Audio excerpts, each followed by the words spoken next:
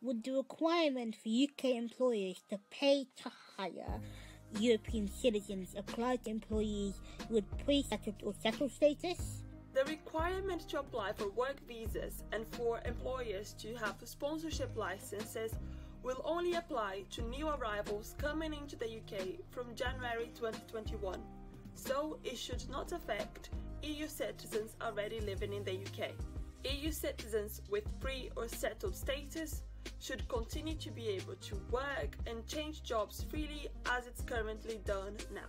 Furthermore, up to the 30th of June 2021, i.e. the deadline to apply for the EU settlement scheme, employers should not be asking for proof of settled status, and proof of passport or national identity card should suffice.